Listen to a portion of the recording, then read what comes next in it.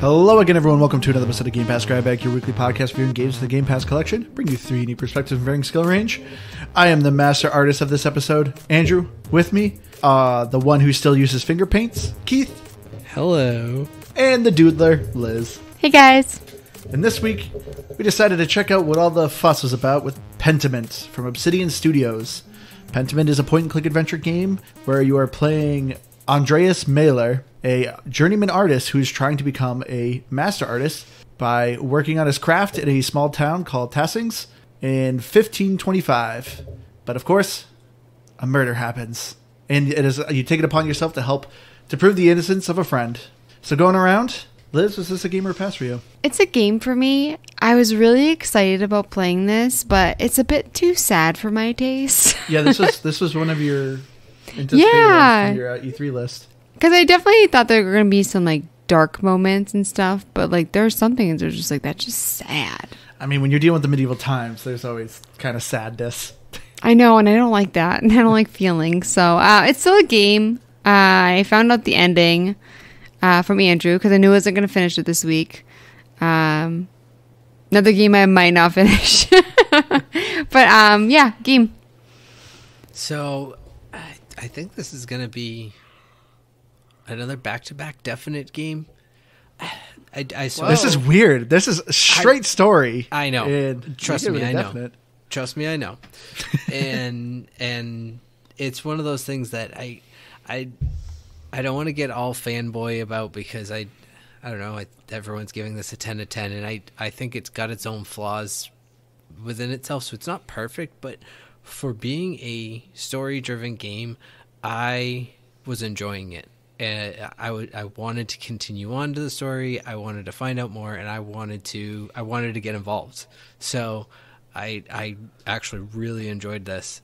And so yeah, I would even call this a definite game. Man, that's like metal for this game.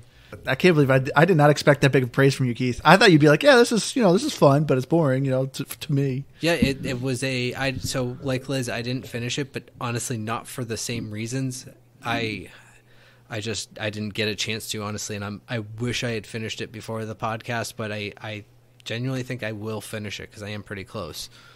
Yeah, surprisingly, this game is pretty long. You're looking at between 12 to 15 hours. I finished it in 13. So yeah, it's a hefty game, but I'm going to be right with you guys. This is a game. I would actually say it's a definite game. If you like point and click adventure games, this is like the best. Like I'm with you, Keith. Like a lot of people are giving it like 10 out of 10. It definitely has its flaws for me. I wish this game just had a little more gameplay elements. I wish it had more puzzles because I wouldn't even really describe it as a point and click adventure game. I'd more describe it as just a narrative game, but it is so well written. The art style is phenomenal. The sound effects, this game is great. If you don't like point and click adventure games, this game probably will not sway you to this genre. It is just a lot of pressing A, reading, and making choices. But if you are into that, you got to check this out. And I feel like after this too, I think we can all kind of agree. Do you think Obsidian's probably Microsoft's best studio right now? Because they also came out with Grounded. They did Fallout Las Vegas, the Fallout New Vegas. I mean, I was never a Fallout fan, but I know that it's a big following. And then yeah, obviously Grounded. I think because otherwise you have 343 with Halo Infinite, and yeah, that's touchy at best, I think. So I mean, so yeah, I think so. I don't know the others, but I think they're doing great. So getting into the story of Pentiment, as I said, this takes place in medieval times, the early 1500s. We are playing Andreas, who is a journeyman artist who's trying to become a master, and he is working at the scriptorium at a local abbey where he is trying to finish his masterpiece. And so he's able to go back home to Nuremberg and marry and eventually open his own workshop. But a new character enters in town the same day and ends up getting murdered. And one of your closest friends who actually works at the abbey is accused of the murder. So you not really having much of unless you make the choice, but your character doesn't really know too much about law, but you take it upon yourself to try to clear your friend's name so he doesn't get executed. And that's just chapter 1. There's actually 3 chapters in this game. That's what I was going to say. It's like, how, because they're all interconnected, but not enough that we spoil if we talk too much about them. So I think we'll just say that there's 2 other mysteries that you need to solve. Yes. Throughout the game. Thank you, Keith. And then not only that, I guess we'll say too, there will be a spoiler cast at the end of this. So we are going to try to obviously avoid spoilers through people who want to try this game and figure out the story of your own, because it's a really good mystery. But if you want to hear our choices and kind of what we did, listen to the end of the episode. We'll talk about spoilers.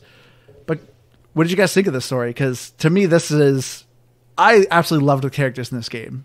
Like, the characters really sold it for me. Yeah, I love that there were some that I absolutely hated and that were making me think, like, if I was a woman back then, I probably would have been murdered really quick. Yeah. But then also, I thought it was really interesting, the relationship between the townspeople and the abbey, and you're kind of in the middle. But there were some things with the story, like Andreas, the main character. It's weird because, like, the choices that I did, I never stuck up for the abbey because they were doing evil, awful things. I tried to stick to the good route. And so for me, I thought it was weird that, like, the main character doesn't really try to help them. Even, like, later on when he's a bit more wealthy and stuff. So doesn't try to help the peasants? Yeah, like, he knows that the abbey is doing evil things. He's getting money from the abbey. And it's like, why can't you, like, help them build a new mill or something? Or, like, if you're going to their house, like, I don't know what the customs were back then, but maybe bring a little something. You know, they're just starving. Well, so I don't want to go too far into that, because that's where this is going to be very difficult, because I think we're already, and I'm not trying to get at you, Liz, but I think we're already touching on close to spoilers here. How is that a spoiler? Because you talked a little bit. I don't want to explain how. I just no. You're just tiptoeing, Liz. You didn't spoil anything, but exactly. It was a tiptoe. Okay, I'm just saying that he's in the middle, and he's like, my choices were sticking up for the townspeople, just like saying, like, oh yeah, the abbey's being a jerk. Yeah. Okay. This is the first chapter. That's okay. Yeah, this it's first tiptoeing, chapter, they're being a jerk. But, like, you don't really want to have... What? Try not to say too much about the story points of the second act and the third act. I think it's in the first chapter they talk about his wife, like, that he's going to get married. Yes. Yeah. That's so okay. He's... You can say that. They talk about how, like, he's going to get married, and he's kind of just, like, not really, you know, excited about it or whatever. But the townspeople, they get married, they grind things out, they take care of each other. Phrasing. Oh, my gosh. Well, this is going to be an episode. I'm not doing well. What I'm saying is that they work, like, so much harder than him, and they're really about family and everything, and he's just, like, disappointing me. Yeah. So I'm kind of with you, Liz. Like, I tended to not side with the church and how the things were handled as I progressed, but I don't know, it was still weird because so what I liked was the system of choices that you could build based on your character background that you could create, because it has this sort of RPG element, and it's a very, very, very light RPG element in the aspect of picking some aspects of your character. Yeah, but, just his backstory. Yeah, and honestly, I don't even know that a lot of those choices have a ton of effect. I think some of them do, and they help you pick out different clues or things for your mystery. But, well, I think the biggest thing is that, well, the story wasn't all that investing. It was the mystery of it. That was what really got me. And I think why, like, what was that game that Liz hated? Which one? The point and click one. Oh my gosh, you guys always reference this. Thimbleweed Park. Thimbleweed Park. We need to, like, put a plaque of it somewhere. Seriously, this game always reference this game. So Thimbleweed Park, it was a mystery in a sense, but it was a very linear mystery. Pentiment is not linear in any way. I think one of the reasons you have, like, that 7-hour gap is you can pretty much buzz through the game and be like, yep, go to the next thing, go to the next thing, go to the next thing, and do no investigating in the middle, and you'll still get to the end and you won't fail. The story progresses, but you can really get into some meat and bones of this game, and it's just so interesting to see the dynamic and social, like, interactions of the town that I was always trying to make sure I could do, like, everything, and that was one of the things that held me back from being able to get to the end this week. Oh, I fully agree with you, Keith. Like I love history. I really enjoy kind of learning, where as humans we came from, like different cultures and stuff like that. History is a big component with a lot of my family members, but I just love the medieval era because to me it is so unique of how it was socially, with religion, with industrialization. It's a really interesting timepiece for me. And this game does not shy like from how awful the history point was. The Obsidian definitely did their homework with like culture and everything that was going on with this game. So like, as you probably know, women weren't treated very well. And this game really kind of shows it. Not like it wasn't like so deliberate, like in your face, but it definitely was something that was constantly going on of like women being in the background. Also just generally how awful and corrupt like the church was. Cause around this time was when Martin Luther, put his thesis up in front of the church about basically calling out the church of like what they're doing wrong, of taxing the peasants and making them pay way too much money for penance. So this game, it to me just felt so realistic of like how life was going on during that time. And I was with you, Keith. I wanted to learn about everyone, like to just what's going on and the struggles that they're going with. Cause it was so fun to kind of live in this environment. I was mad I couldn't eat meals with everyone. Yeah. I mean, it was fun, but then I would eat a meal with somebody that was just like, I want to slap you. Like, can we end this meal? There's some awful men in this game. And then, oh yeah, I mean, Martin, deadbeat loser, swearing at you. Like, oh, Martin right at the beginning was like, I'm going to be a jerk to this guy. This guy seems like scum. And I just always picked the word, like meanest answers to him. Yeah, I turned around on Martin. I did too. So yeah, maybe you and I took a similar path because I did the same thing, and then I immediately went, oh well, I don't know, maybe he's not so bad, but I actually appreciated all the dialogue. The only complaint I had about the dialogue, and this was more something I encountered, and it's not a fault of the game, was I was doing a little bit of cloud gaming on this, and it had a tendency to backtrack because sometimes the autosave doesn't go too frequently. It's not terrible, but anywho, if you have to reread some of the dialogue a couple times, the pace that it goes at is a little slow. Yeah. But outside of that, I also love that because maybe we're getting ahead with like the artwork of it. Should we wait for that? Well, you are apparently. Well, do you want me to wait? I'll wait.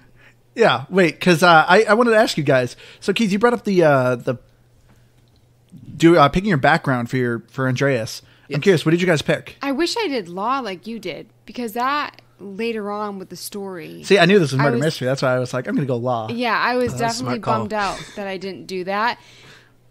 But real quick, I will get right back to your question. You said you ended up liking Martin? Yeah. Yeah. Well, I don't know that I don't know that I ended up liking. I was nice to him. Yeah. But yeah, that's debatable whether or not I liked him. Yeah. Okay. There's story elements of it. But Liz, what did you pick? Oh my gosh, what did I did medical. You did medicine, I think, right? Yeah, I did that, and then I don't remember. I know I didn't do occult and I didn't do law. What was the other one? I don't remember the other one. I'll think about it. Keith, what did you do? There's theology. I think you did logic. I think that was the one you did. Oh yeah, I think it might have been logic. I think that's what I did. I was actually just pulling up. I took a screenshot of my masterpiece at the end of Act 1 because I think it actually gives you some of the information. Maybe not. But yeah, because I had traveled to Italy, so I did Italy. I knew Italian and Latin. I did theology, so I had a little bit of that. I was a rabble-rouser. I did rabble-rouser too. And then I think I or did, rapscallion. Yeah, but I think I did logic for my other one. It was the one with like the bell.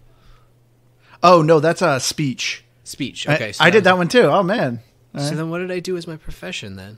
I did. Well, you pick two things that you studied. So for me, I went to Italy. Probably I did theology then. Theology and speech then or whatever. Okay. Yeah, those would be the two categories, I think. So for me, I went from Italy. My past was I was a rapscallion. I was good at speech. And then, my studies were occult and law. Occult didn't really help me too much. but the law definitely did. No, Yeah. and honestly, theology didn't help me as much as I thought I did, because I would use it and they'd be like, "You don't actually know anything." I was like, "Well, then why am I bothering to try?" I can't believe I didn't think it's a murder mystery. Like, know the law. I didn't either, Liz. It's okay. That's why I'm like, I'm kicking myself. Not even because it's useful later, but Yeah. Oh, and I thought I did something medical too, because I was like, oh, I want to be able to like examine the body, which I ended up missing. I couldn't even figure out where the body was, so I actually ended up missing that. yeah. At one point, you were further than me, and you had 0 achievements, and I had 2, and I was behind you, and obviously you went way past me. But yeah, I was there for the autopsy. They're very tasteful when they turned over the body. This is true. No shock value in this one. Okay.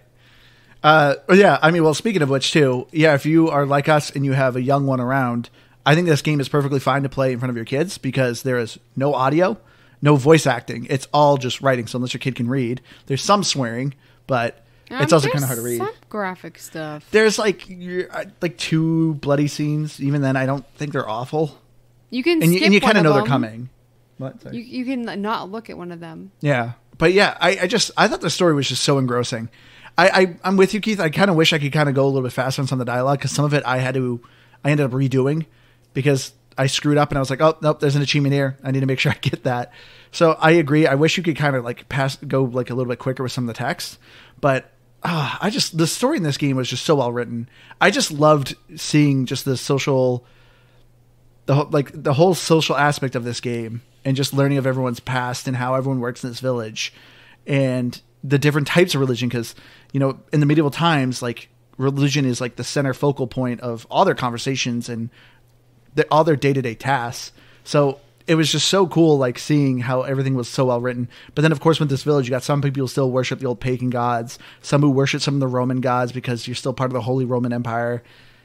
I love the story. Love the hypocrisy of some of the people too, Yeah. where they were like saying like there are some people who stuck to what they said, like gossiping is wrong and they don't do it. But then there are other men that are like gossiping is wrong. These women need to stop gossiping, and then they're just running their mouth and it's just like, oh, it's so infuriating. Yep, that was the time. It's bad for the women to do it, but it's okay for the men to do it. Yeah, just. But let's get into the art style, Keith. As you were saying, the art style in this game is phenomenal. Yeah, so I knew because I had looked into it, but what was the other game we played that had like the art style? Yes, Procession of Cavalry. Yes, Procession of Cavalry. Now, it has that look of the art style because it shares the same timeline, but the way people move, very different. It's not like paper motion, but it kind of is. It's so unique. They move weird. That I truly liked it, and I don't know. Then like right down to the dialogue, it was like Andrew said. There's no voice acting, but what they do is you can turn it off and you can have very standard dialogue, but you can also have each person based on their class within or status within society has different text style. So you have like I loved that. Scribbly and messy for the peasants, and then as you get up into the religious elite, it's all fancy and it's perfect manuscript. It's just I loved how that was done. Sometimes it was a little bit much to read, and I kind of considered turning it off. But there was also times where I liked having it on because it would change for characters, and I thought that was cool. And also, I don't know if you noticed, like it would have, if someone was speaking softer, it was almost like a more shaded color, and then once they were yelling, it would have like exploded ink and have this like big text, and it conveyed emotion without having any text. It was just so cool. I really liked it. So I guess I'm going to fanboy a little bit about this. No, I'm totally with you because I saw that too. At the beginning of the game, it tells you like, hey, like this is how script is done. Some people can't read cursive, so it's nice that they give you the option to turn it off, but it is, like you said, it is kind of hard to read some of them because some of them do talk old English. And like when you talk to Claus and his family, the Druckers, they work at the printing press. And so their text is like this printing text and their S's are F's. Like it's kind of weird, but like that's how they did it. And so some of it can be a little hard to read, but I absolutely loved like when the text would change when you're talking to someone, and yeah, it's a peasant, so it's all scribbly, but then you find out like, oh no, they're actually educated, they know how to read, and all of a sudden just switches to another like art style of their text. I thought that was such a cool technique. But I also thought it was interesting that I feel like they didn't really talk different based on the class. No, it literally was just kind of how the script was done. But that's the thing. It's kind of your character, because this is a story that's kind of being written out as you're playing it. So some people are talking and there's a grammatical error and you see it get erased and then recorrected. So it's kind of a way of like, whoever's writing this story is kind of judging the people a little bit. Like, oh, this person's ignorant, so he's going to talk like this and it's all swiggly. But then he's like, oh wait, no, he's educated, and deletes it. And oh, now it's slightly better looking. Yeah, and I just meant like the actual words. Like, the words would change. I think there was differences though. Honestly, in kind of the overall tone of, say, like the abbey and how they were like, I don't know, they're very snooty about their dialogue, whereas I don't know, the commoners they would curse more, and it was just more like freely spoken, even just, you know, like taking the Lord's name in vain, little things like that. You could sense that among the commoners and the peasants, but amongst the abbey and even the noble folk, like they didn't necessarily speak as much like that. So I thought there was slight differences, at least. Yeah. I mean, even the abbeys, I mean, if you're dealing with anyone in the abbey, they always, of course, have to end like saying, God bless you. Even if you're being a complete jerk to them and insulting them, they're like, God bless you. Leave. No, leave. No, one of the things that I actually liked most in kind of going back to the storytelling is that even just not the obvious of like the church being a little bit evil back then and being like all, you know, controlling everything that happened. I thought it was interesting how they kind of had those like behind the scenes of like they did a lot of things they weren't supposed to, and yeah, everyone kind of knows that. I'm sure that that's always happened. That, you know, monks and nuns and all them weren't perfect, but I don't know, it didn't shy away from that, and I thought it was interesting to see.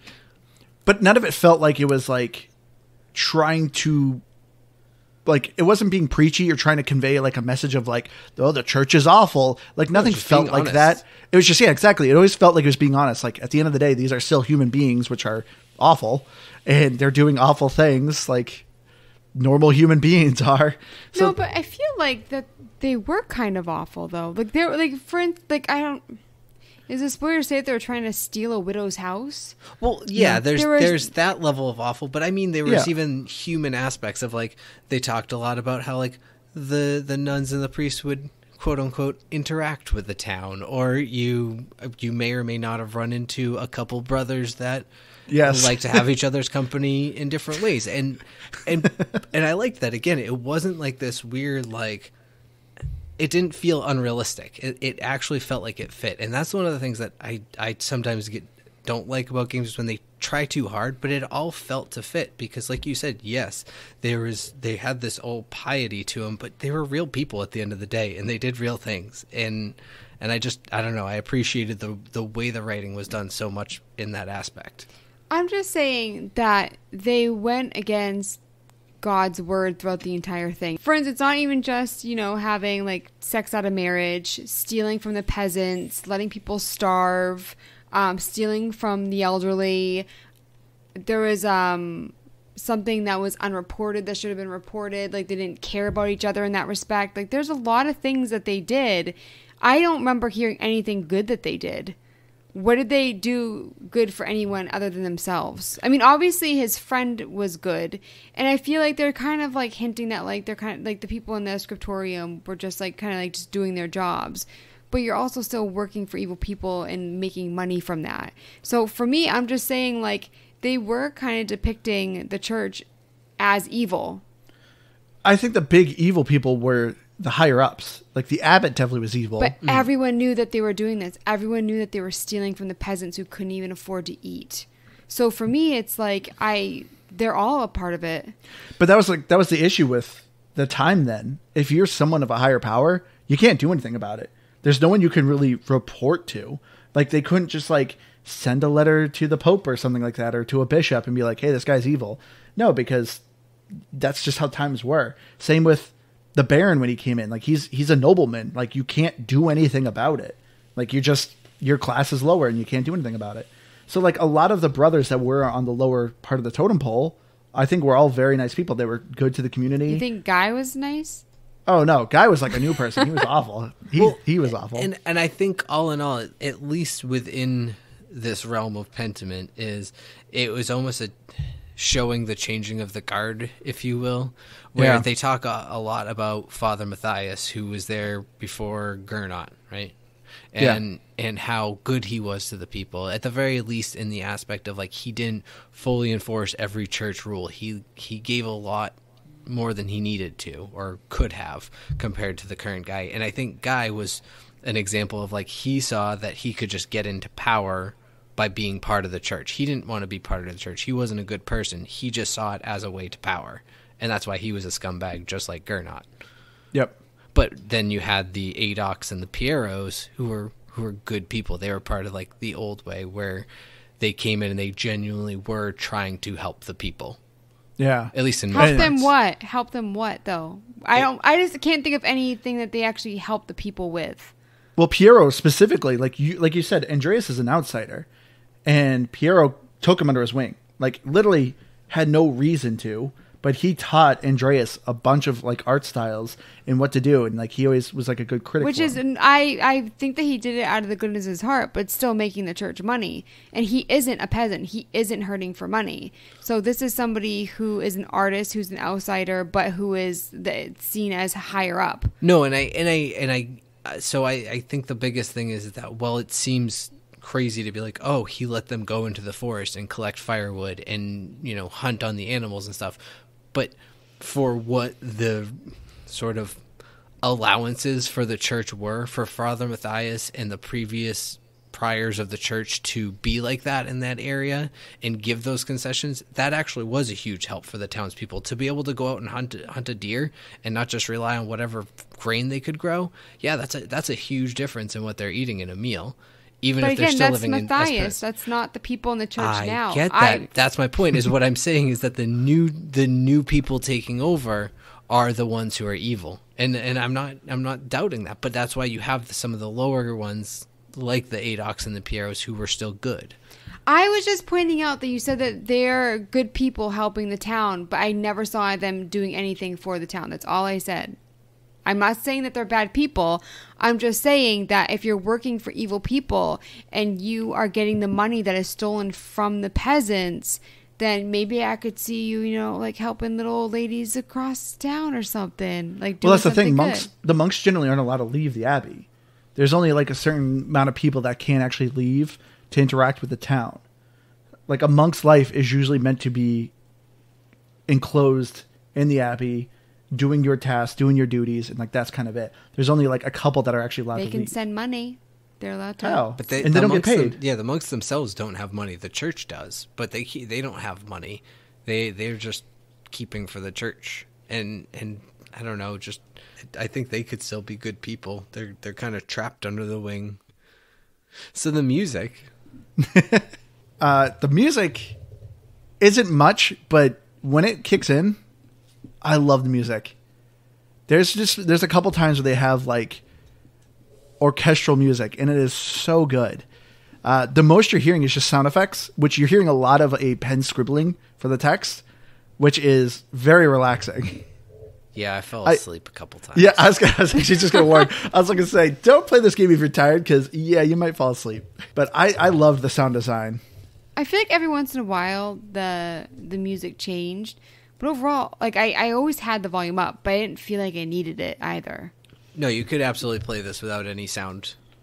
Yeah. But I think it adds just enough. I think, like Andrew said, the scribbling text, or if you're talking to somebody who has printed text, you hear the typewriter.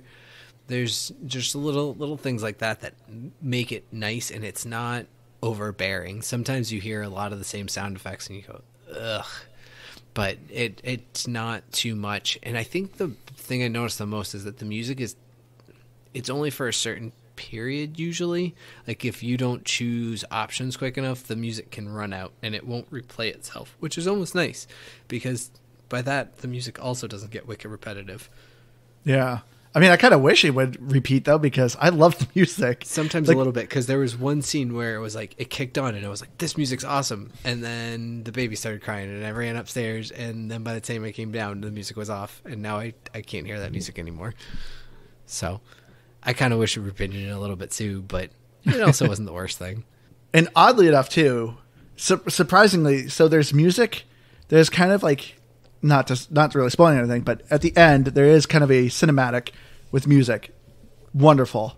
Then the credits roll. Butt dead rock. silence. No, dead silence. Aww. No, not sorry, Keith, no butt rock. But I was like really kind of surprised by that choice, where I'm like, oh, this nice like orchestral music playing like for this cutscene. It's really great. Then credits roll and it's just dead silence. And I'm like, that's kind of weird.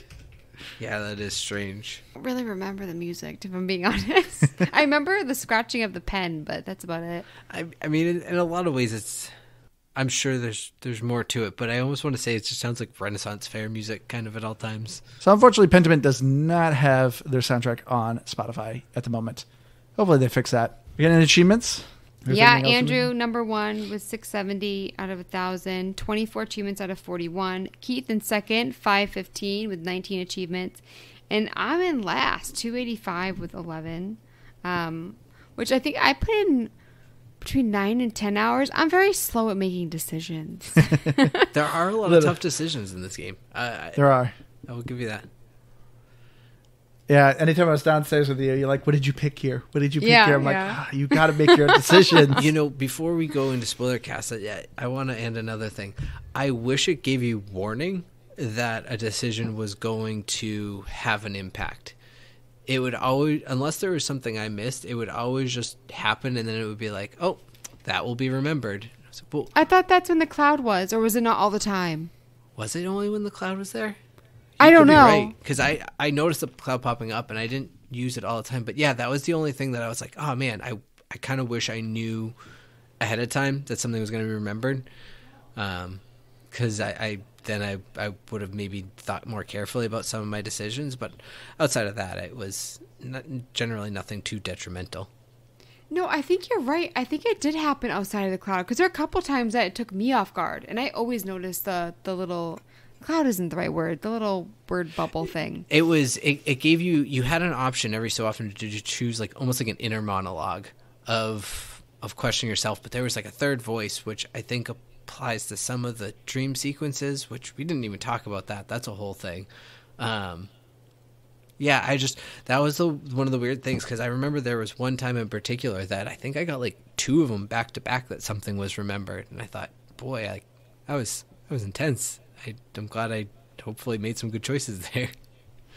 I know I made some bad ones, because failure came up a couple times on mine, but... Well, if you notice with the dialogue, you'd have those dialogue checks where you only had one option, but it gave you a little bar on the side of like blue and red arrows, or red triangles. Those were like good and bad decisions, which again, when it told you that your decision would be remembered, it didn't even tell you if it was good or bad. You didn't know until later on, so... I don't know. It's the thing. Yeah, I agree. I do kind of wish like you could see kind of your standings on some of the people, but I think that kind of isn't the purpose of this game. Like, I think it is more meant to be just you going through the story, and I think if they added that, it would have been more like, I don't know, felt more of a game than it is like a story being told. Well, I think partially some of the good bad decisions that you make aren't necessarily a good or bad. It's just about whether or not the thing's gonna happen. Because like I told someone, like I made a decision to do something to keep somebody safe, but they didn't want to, because all of the quote unquote bad choices I had made were like, I took care of them, I considered them, I did this for them, so they were like, they didn't want to leave me even though I was telling them to. So it was like a weird miss, but it didn't completely take away. I just thought it was a little bit weird that they didn't give you any warning. That's all. Yeah. One thing I forgot to mention that I absolutely loved in this game, since this does talk about a lot of old English stuff and it's a whole lot of history. I love that this game had a glossary. As you're playing, someone will say something that it'll either be in a different language or just something odd, and it'll have a red line underneath it, and you can hit the back button, and it opens up a quick glossary saying, oh, this is a festival that happens every year, or so-and-so. This person is blah, blah, blah. Or if they're talking about a person, you can hit the back button, and it shows the person's face in case you can't remember who they were. Because there is a lot of characters in this game, but that made it so much easier to remember things than I really like while that playing. too. Yeah. I didn't pay attention. I didn't read through a lot of the glossary stuff, at least like opening up the menu to do it. I would do it with a back button. But I never really opened up my book too much and looked through there. I just kind of same went here. with what I was doing. Yeah. I think one complaint I have with the game, because Keith, you were saying earlier that it's not really linear. There's like a cutoff point for investigating or for talking to people about certain things. Because it's weird when you're walking around, like I talk to everyone because randomly someone I didn't even know existed would want to have a conversation with me. But because it was getting close to like trying to figure out who the murderer was in chapter 1, and yeah, there was a cutoff. I couldn't do any more investigating, which I thought was kind of lame. There were some limitations to time, and there were certain actions that would force time movement. But that was kind of one of those things too. Is it wasn't as frequent, I don't think, but it didn't always warn you about those, except for like meals. Meals were pretty much the one that you always knew was going to move time. Yeah. But going back to the achievements, I know we started that. I don't think I'd really recommend this for achievement hunters because it's a pretty long game and a lot of the achievements are missable. Like this game's meant to be replayed multiple times because you obviously get an achievement for each person you kind of pick and doing these certain activities, which can be missed because time progresses as you're kind of investigating certain events that are going on. So I don't think I really recommend it for achievement hunters. It's a decent for gamer score. Like as Liz said, I got a decent amount from beating it, but Would you want to replay the game? Probably not. Because I don't think your choices have too much of an impact. What if you went like a snarky route where you were just like sassy to everybody? Because there's a lot of times where I was like, I really kind of want to like flip it and be like super rude.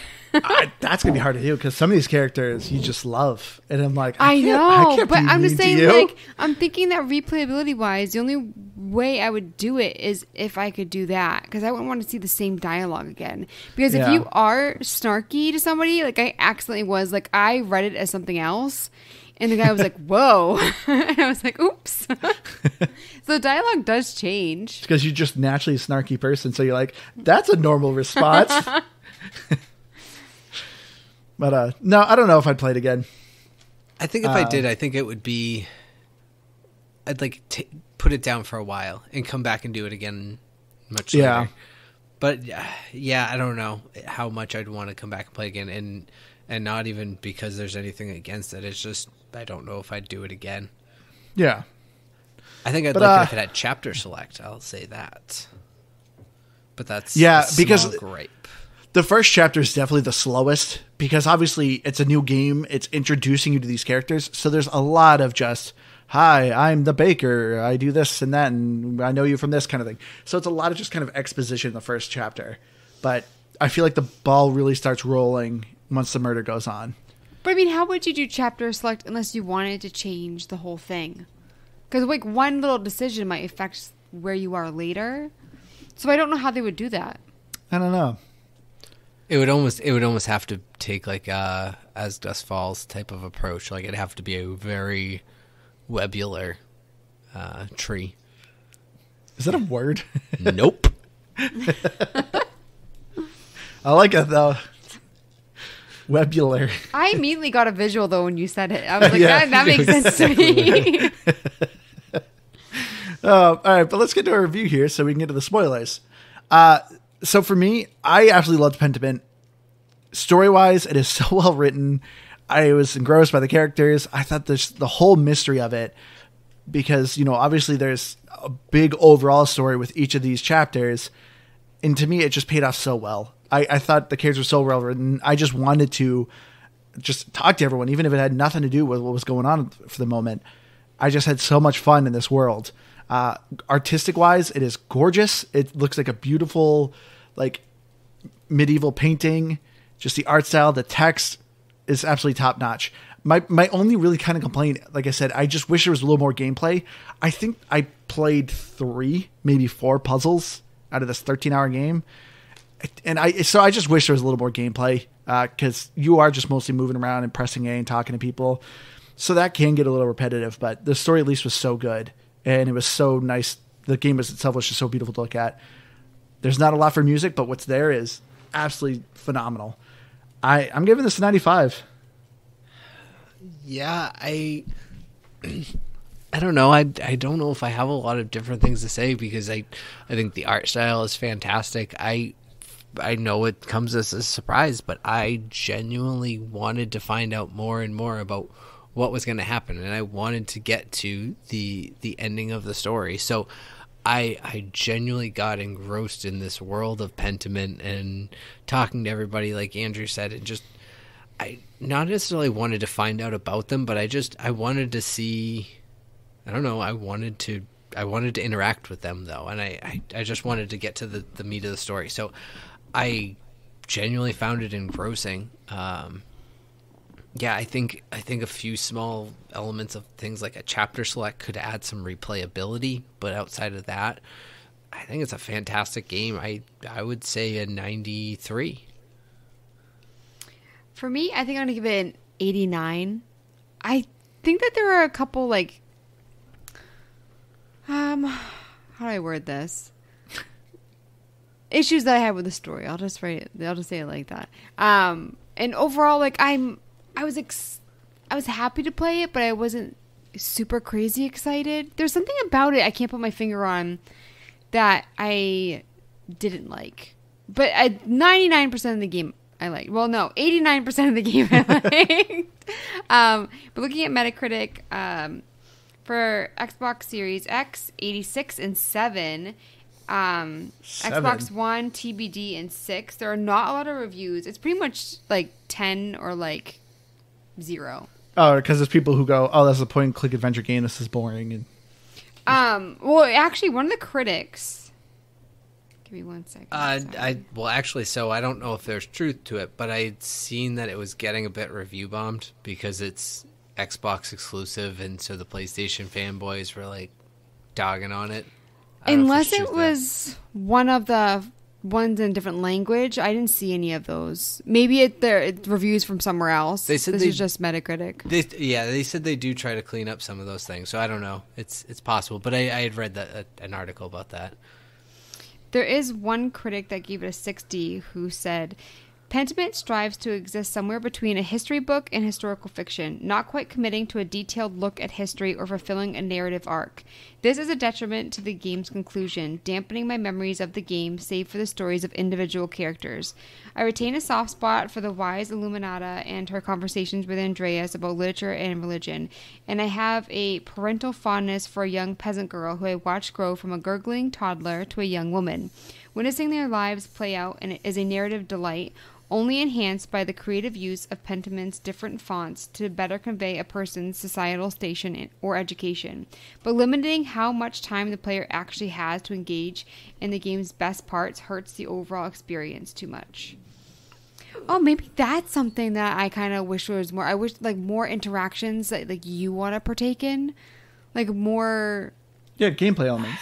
Yeah, more choice and like because I mean it wasn't linear, but like.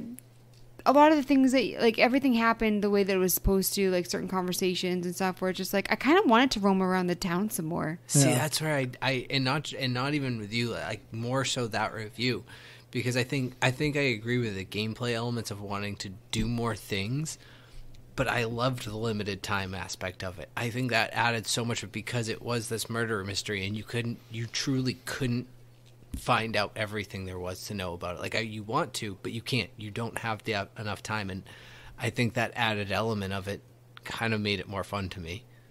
Yeah. Oh, and one last thing with you, because you were talking about the puzzles. There was one where you're like figuring out a code, and it looks super complicated. And I was like, I don't have time for this. So I went to YouTube, and then I saw like just them doing the first one, and I was like, wait, this is easy. I don't need this. It was stupid easy. I just looked at it and I was like, I don't feel like doing it. So, but it was like it was crazy easy. Yeah, and I think if I recall, they actually kind of explained how to do it before you even pull it up. I didn't pay full I attention blame to myself. it. Oh no, that's I'm not even insulting you, Liz. I just I if I recall, he actually kind of explains how the puzzle works, and then you just do it. That's it. But spoilers. All right, but let's wrap it up here. If you have any game suggestions, please email us at gamepassgraphic@gmail.com or find us on Facebook at GBGBpod or Twitter at GBGBpod. I've been your hardcore gamer, Sandra. You can find me on Xbox Live at Firebird01952. Keith, take it away. Been Keith is party. And I'm Liz Noob, gamertag coming on Dean. I'm on Twitter at Liz Noob, NoobBusyW. I told you that was my new outro. I like you did like a inside joke on our Twitter. It was less about an inside joke. It was more about trying to roast myself for my cringy 2007 Facebook statuses. Keith Lynch is party. There was nothing inside joke about that. That was purely just a look how cringy I was back in 2007. I miss this. All right, but let's get to the spoilers here. So if you do not want to listen to spoilers, we're going to talk about some of our choices here. So, bye. Yeah, that's good enough time, I guess. So chapter 1. Chapter 1, obviously, is the main crux of the first murder, which is of the Baron. But yeah, right at the beginning, your friend Piero was accused of murder, which right off the beginning, right after that moment too, I was like, man, this abbot's straight up evil. Because this guy's like, he's touching the knife. You're the murderer. And it's just like, I can't believe how flippant he is. Just like, yeah, I'm going to let this brother die. Because he was scared. But that's another thing. Nobody was sticking up for him. For Piero? Yeah, I mean, one of them was like, yeah, I don't really think it's like you work with him every single day, all day. And if you don't think he did it, then why aren't you rallying for him? This is another reason why it's like, oh, they're not evil, but it's like, well, stand up for something. So, this is a weird... I kind of see this on two levels. Because on one, especially for the time, I go back to it. It doesn't make it right. But back then, the way the time was, is the abbot had the power. So if he was the one who said it, everyone kind of knew they just had to fall in line, whether they liked it or not. And they hid behind religion. And as someone who grew up in church, now I didn't grow up in a church atmosphere where there was a lot of belief of things like demon possession and all that. But there is still every so often of like, the spirits took over someone who otherwise, and you can kind of masquerade things that you want to believe around religion sometimes, especially when they're that ingrained in it. And it seems silly to be like, oh, they genuinely thought that, but they genuinely could at least write it off as like, oh, a demon possessed Piero, and even though he's old and frail, he's murdering people. Yeah, it just, which that's what they said. They exactly. said, it's very possible that happened. So there's all that, but yeah, I think mostly I didn't even think he was evil. I just thought he sucked. Like, he was just a jerk. Like, he was a power trip jerk. He was a nerd who got some power and was like, I'm gonna just be a jerk to everybody. And that was freaking nerd. And everything that they described about like Father Matthias versus Gernot was just like, Matthias was someone who was like, yes, I'm blessed, but I actually want to, at least to the best of my ability, kind of share this. Almost like a Bill Gates type of guy versus like a Jeff Bezos. No, Elon Musk. There. Two billionaires, one shares a little bit nicely. The other one just wants to buy things and fire people. I don't know. Interesting analogy. But I do agree, Liz. Like, I do wish, like, it was kind of frustrating me where I'm like, why am I the outsider, the only one who's trying to actually like find proper justice? But I mean, obviously, if people stuck up and stuff, this obviously wouldn't be much of a game. Well, I mean, people did try to stick up. They tried to help you. Like the doctor was like, hey, I know you're not allowed to be in the Abbey. Just like throw a rock on my window, I'll let you in. So some people did want to help you for what they could. Behind closed doors, but they didn't want to get caught doing it. But that's the whole thing, though. Like, if someone is misusing, like, I mean, okay, I'll also say I didn't grow up in a church, so I don't know as much as you guys. But if someone is making the church, like, if someone's having the church do evil things and is making people hate the church, then as a Christian, wouldn't it be your obligation to stand up for what was right. That's another thing that I don't really, because it's like, oh no, we have to like protect the church. It's like, no, you're making people hate the church. You're making people hate God. You're confusing though of like modern times to back then. Back then, you were essentially a Christian or you were killed. Like that's a lot of the Inquisition was going on. So if you were a straight up like God sucks or whatever, or just say like the church is awful, they would say you're blasphemous, you're a witch, and they would kill you. Like that was society. You can't say that. You had to be part of the church. And then not only that, you also had to pay for penance. If you sinned, you had to pay the church a tax in order to have your sin be forgiven.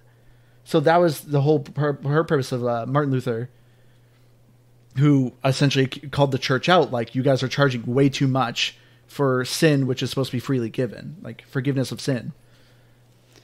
But I mean, like, for me, I'm not talking like, you know, like saying like, oh, we need to get rid of like the head. I'm saying like standing up for Perot. Like, would they have been killed for them saying, I don't think it was him. We need to investigate this further. Yeah, it would have been blasphemous because you're speaking out against the abbot. Yeah. Why would you be part of a church like that, though? Like I said, you didn't have a choice. Well, if every single person who didn't want to be taken advantage of burned them down, I mean, well, that's what they tried to do in Act 2. Well, and on top of that, like, I don't necessarily know with the monks, but again, depending what path you took, but I went to the library and I was reading the history of the nuns.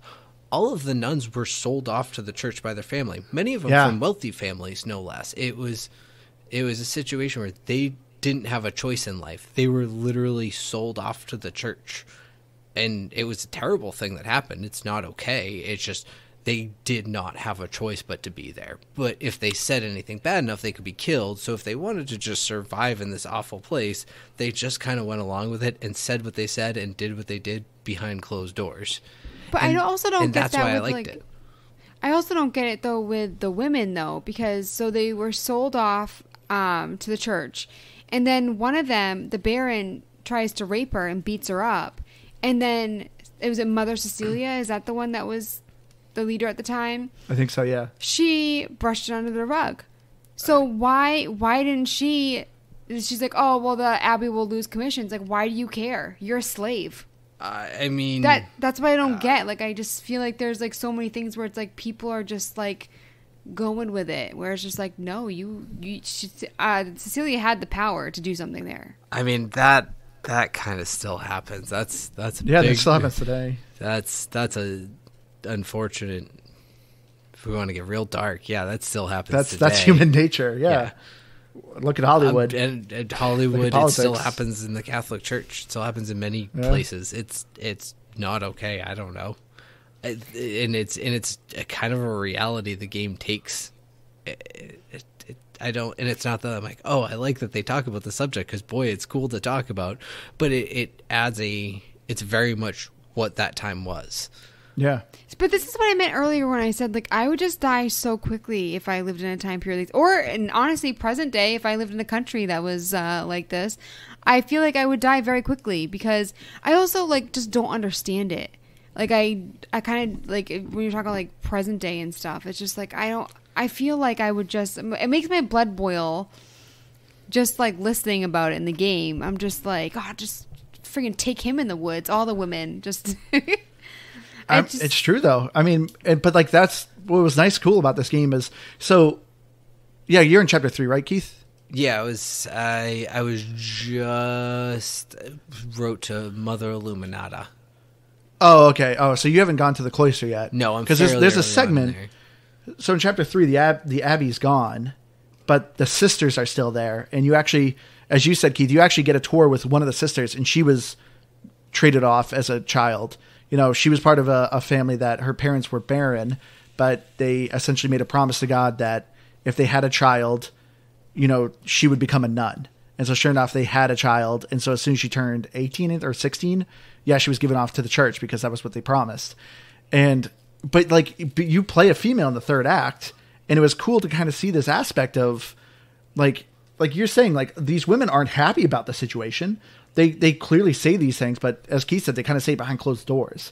Because if you say too much, you'll just be accused of being a witch and just killed. Like, you just couldn't do it. And that was just the unfortunate aspect of that time. It just like it blows my mind where it's just like if everybody just was like fed up. They're all talking about it. Well, like yeah, you and said, behind closed doors. that's the crux of chapter 2, which you're on now. Yeah, I'm on chapter 2. But the peasants are fed up with it because the abbey kept increasing the tax, and they're like, we literally have zero money for ourselves.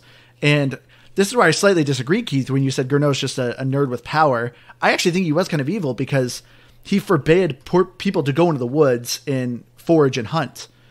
And like, that's just evil. And like, even your character said that, like, you're raising taxes, and like him raising taxes was semi-justified of like, well, we need income. Like, we literally don't, like, we lost all our income. We need something to stay afloat. But it was just like, well, you're also not letting them go to the woods. That's just being cruel for cruel's sake. So that is true. So this is actually where, and Liz, you were talking about this very early on, and this is where we kind of stopped you. So I'm sorry, we didn't mean to be rude. But this is where I also agree, but it's a very weird thing, because my thought process is the same way. Is, okay, you come back here, you're super wealthy now, you're a successful artist. Why don't you pay off the church? Why don't you give a bunch of money to the people?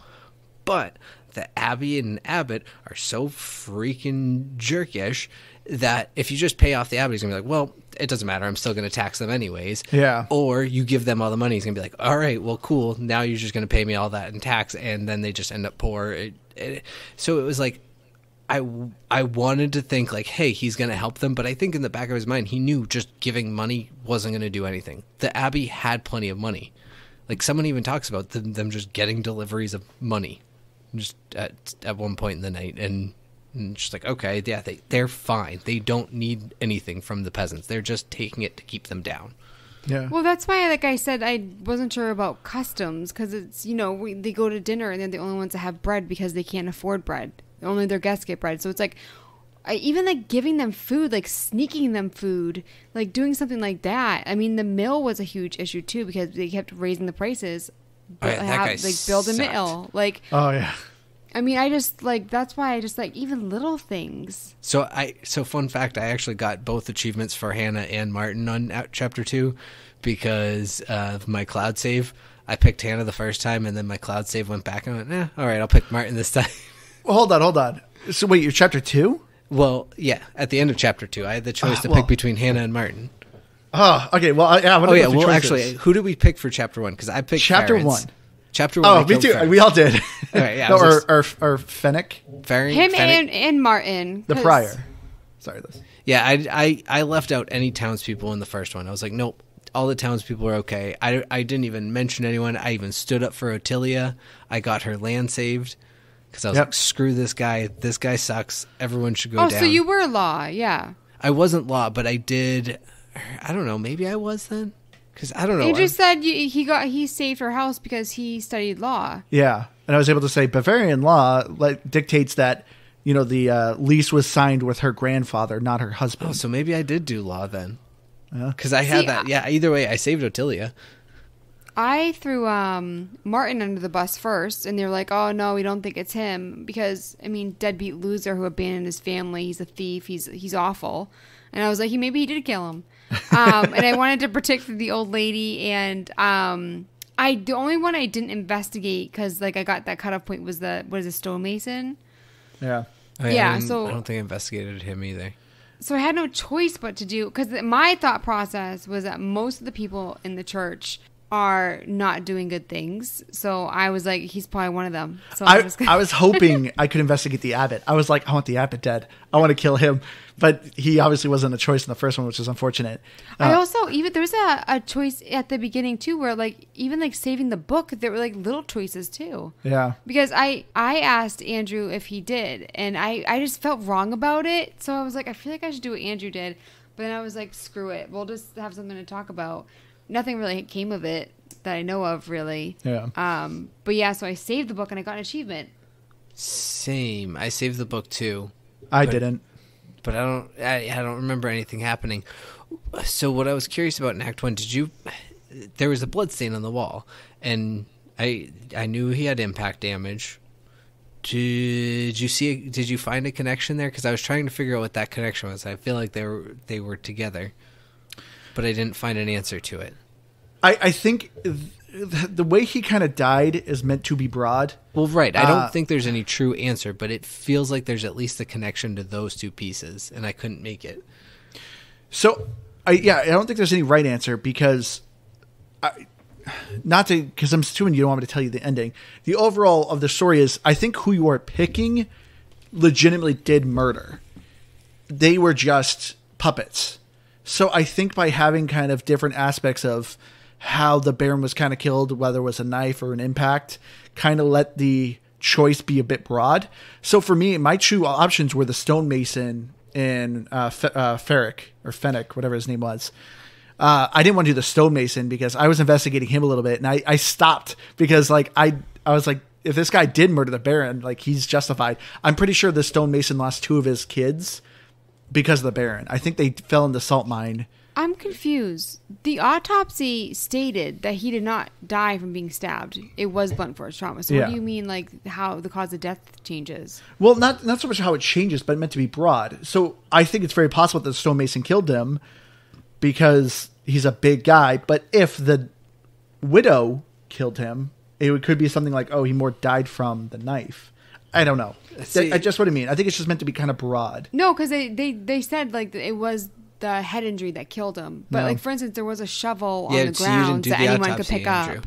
Liz and I did the autopsy, and yeah, that's what Liz is saying is that there's he says it's head impact or head trauma, and then there's the blood stain on the wall. So I feel like, so maybe you're right. Maybe the stonemason slammed his head against the wall because I don't think anyone else could have, even Martin, like could have the way they describe him. So but I think you're right. So at the end of chapter 3, you end up finding out who the thread puller is. Is that? Yeah.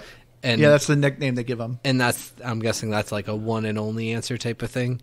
Yes. Okay, and that's the person who does it all. So, anyways, so let's go back to Act 2 then, because my ending, and it sounds like maybe yours was different, is I had Hannah and Martin as my options, and I picked Hannah. Then I had a cloud issue, and then I went back and I picked Martin, and I got 2 achievements for both. Which one's Hannah?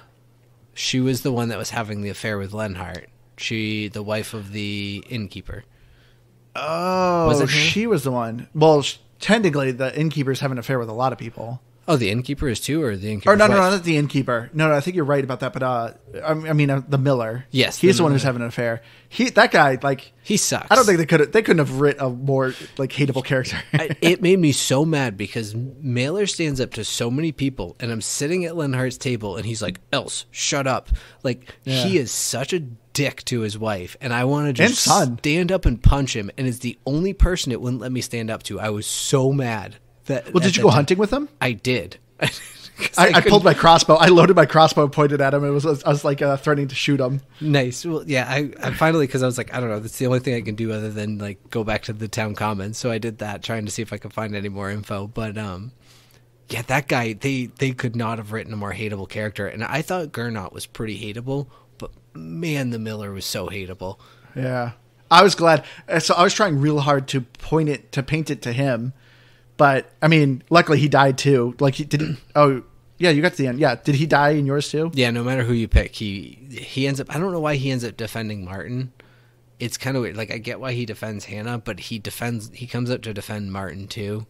And then the same thing happens. His wife and his son run out, and then you go, and the abbey gets destroyed. So my choices were Guy and Martin. I didn't do Martin. Because I'm assuming Martin's an imposter. I don't think is that really Martin? It is. It is an imposter. Because I found out, I talked to a traveler, I don't know, anyone, you find out, he knew Martin and he traveled with him. Everyone used to say they looked alike, and he was there when Martin died. But he figured once Martin died, he just took over him. But he knew everything that Martin knew, basically, because they were so close.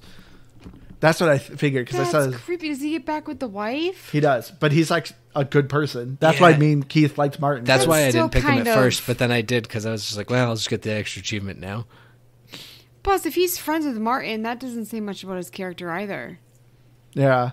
Well, Martin becomes a highwayman and like a straight up bandit. And that's what the imposter Martin was telling you of, I had a partner in crime and we hit up a wagon that we thought was just like travelers, but they're actually knights of a bank. And so, they ended up killing one of them and the other one got wounded. And you find out that Martin's the one who actually died. Thanks. Yeah. But the guy who's posing as Martin is actually really nice. Yeah, he's like, so that's why he wanted to be a family man. He wanted to take care of his family. That's why he didn't want Otto to do what he did. I was wondering why you guys were saying that you liked Martin. Yeah, because he was very unlikable. His kids are like, he's raising up his kids. He's nice to his wife. No, they don't have kids anymore though, because they're Martin's actual son died, and they didn't have any more kids. I thought Brigida was their daughter. No, Brigida was Martin's wife. No, I kind of get confused with all the names, to be honest. Brigida is definitely Martin's wife. No, it wasn't. Eva's his wife. No, Eva was the mom. You might be right. I don't know. I know I'm right. I don't know. All right. Well, either way, they don't come back and have any more children. Because she's like devastated at the loss of their son. Which is also a whole dark thing with your own loss of a child. Oh my gosh. The way this game... that's heart-tugging.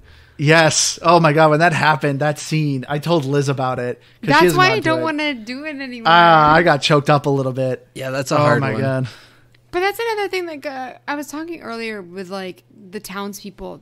A lot of them lose their children. But, yeah, throughout they talk about family members that die. Sometimes it's kids. But they have no choice but to stay together, to work through it, to work hard. And here he is with all his money, and he just leaves. Because, I mean, I'm assuming he's sending money back to her or whatever. But that's why it's just like, you know, you look at the families that stick together, and it's like, they have to. Like, he doesn't really have to work. You know, they have to... Their mind is elsewhere. Like, his thoughts are always going to be with him because he's just traveling around. No, I'm not saying it's right by any means, but I think it's almost the difference in how the times were. If you kind of think about it, where, you know, when you have the small community of peasants, it's like everyone kind of bands together around that loss of it. But like the uber wealthy, it's like, I don't know, they just don't know what to do with themselves because they felt like they should have been able to protect their child because they have all that money. And he watched his child just die to the plague, which was just a thing that happened back then. Yeah. Oh my God. And again, doesn't mean like he couldn't have been a better person about it. Obviously, it's not like but it still makes it really sad. And it's just like the thought of him just helplessly watching his child die is not all that pleasant. I mean, do you find out if he even loved his wife? Because he wasn't pumped about getting married. You kind of choose. Yeah, and you choose. I think so, and it kind of at least makes it seem like he did until the fact of them losing their child, and that sort of seems to be the trigger point where he just distanced himself from everything and tried to hide, and nothing really worked at that point. So that's why he went back, trying to like almost rekindle his lost flame there in Kiersau and Tassing. I think that's the name. Yeah. I love that each chapter had this big time leap, because like once I saw that time leap in I instantly was going around town. I'm like, oh my gosh, who's dead? Who's still alive? Like, what's going on? How are people doing? And it was cool seeing like this person as a child is now married to this person, and then then you went to Klaus. Yeah, Il Peter lives till the end. One person was like, because he didn't realize that two people got married, and she's like, well, there's not a lot of options. Yeah. And I was like, oh my word. Yeah, Veronica. But I even like in chapter 3, I was going around town like, who's married to who? Like, what's going on? Man, but yeah, when you go to Klaus and you find out about his wife and son, like that was also heart wrenching. Yeah, there's definitely some sad moments there. When you played as Magdalene, do you remember what you picked? Because I did. I know at least I picked the Barb's one. I was like, I am going to be so freaking sassy every chance I get. I did a flirt. I was a tinkerer. And yeah, my professions were tinkering and multilingual. And then yeah, my personality was I was a flirt, which was also pretty funny though, because it had some really funny like choice options. No, did I not take a screenshot of it? I had such a her sassy Barb comments. She roasted them because it's like the group of 3 guys. Yeah. And yeah, she roasted him, and like one of them goes, Jesus Christ, lay off already. It was so good. So how far are you in the mural in Act 3? I haven't even started it. Like I said, I was Okay. just getting back the letters from Mother Illuminata and Esther. Do you have any theories who the thread puller is? I literally, it's a wild bonkers theory, but I would say, was it Father Thomas, the priest in town? Hi. Do you want me to tell you? Yeah, I don't care. Do it for the podcast. I don't know. I mean, this is literally the end of the game. Like, do we want to get that big of heavy of a spoiler? I don't know. If you don't want to do it, I'll figure it out. I mean, I'm not going to be I'd mad say if you- maybe don't say it. I don't think I want to say it to you, Keith, because if you want to finish this game, it's a nice ending. So, but I really liked how the game finished.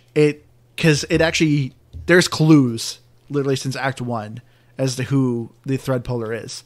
And so I thought it was really cool how they kind of tied everything together. And I was just, it was a really nice ending. So what you're saying is I'm not right.